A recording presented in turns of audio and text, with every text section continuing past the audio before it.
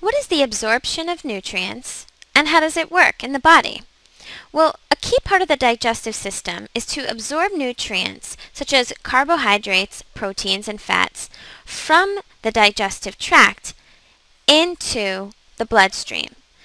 The organ that's primarily in charge of absorbing nutrients into the bloodstream is the small intestine. Let's explore the structure of the small intestine and then talk a little bit about how it functions.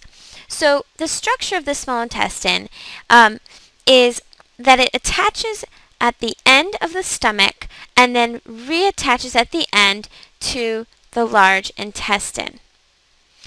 The small intestine is a long, windy set of a hollow tube, and it stretches out from end to end, almost probably 2 times your height, if not more. The small intestine is made up of 3 parts: the duodenum, the jejunum, and the ileum.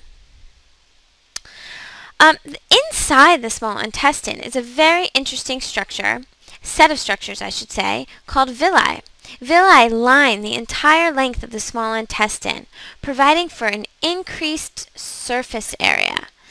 This increased surface area is key to allowing the passage of as many nutrients as possible out of the small intestine and into the blood. Like we said before, nutrients like proteins, carbohydrates, and fats can enter the bloodstream this way and get to cells where they are needed the most. So remember, the function of the small intestine is not only to break down food into smaller pieces, but it is also to get those key nutrients into the bloodstream and then ultimately to the cells where they are needed the most.